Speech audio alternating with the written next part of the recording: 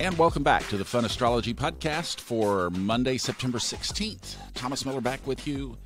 Sorry I'm late delivering this episode. I apologize. My sleep schedule is all off. My circadian rhythm is all beating to a different drum because I'm doing all these astrology readings that you guys have been ordering. Thank you for that. If you would like to take a look at what's going on for you in this Saturn-Pluto scenario, we're doing these soul readings specials that have been really hot. People are jumping on that. So get in the queue. $79 for the month of September. I'm going to continue the special in October, but I am going to raise the price a little bit. So if you want the best price, check it out, funastrology.com. The big deal this week happens on Wednesday morning. That is when Saturn goes direct. So Saturn has been in retrograde for the whole summer. So really the focus here is Saturn. I'm going to keep this one short because I was late, and then we'll catch up on this on Tuesday and Wednesday's episodes as we get ready for Saturn to launch direct, because that is really going to be kind of the kickoff of this countdown to the conjunction, basically. And here's the deal. This is the main point. Looking ahead at this Saturn situation, because we have 1 week of Libra left. 1 week of Virgo left, and then Libra kicks in next Monday. So what's going to happen is, as all the personal planets that we've been keeping our eye on really since the summer, but they've been in Virgo together. We're talking about Mars, the Sun, Virgo, and Mercury.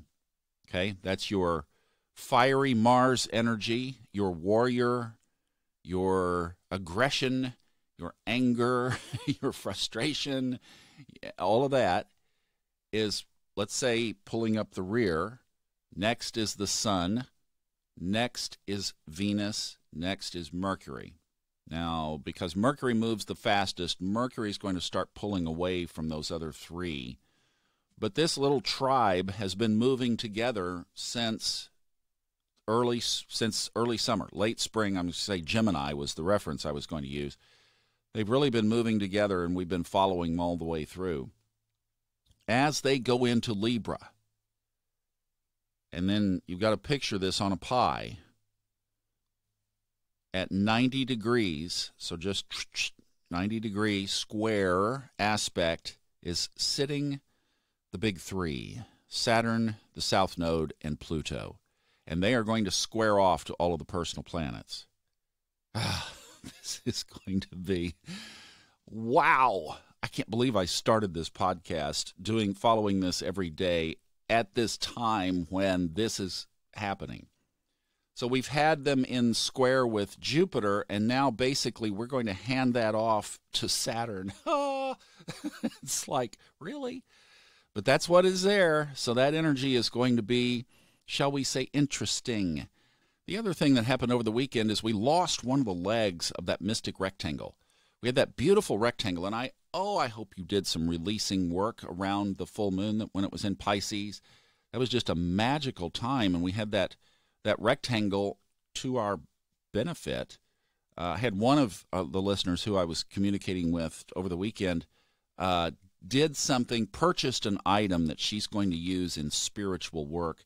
And she did it on Friday the 13th, and she was talking about, there's just nothing. Friday the 13th was the best day.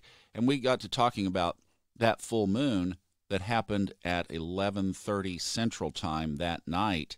Yes, she caught the last bit of that waxing moon.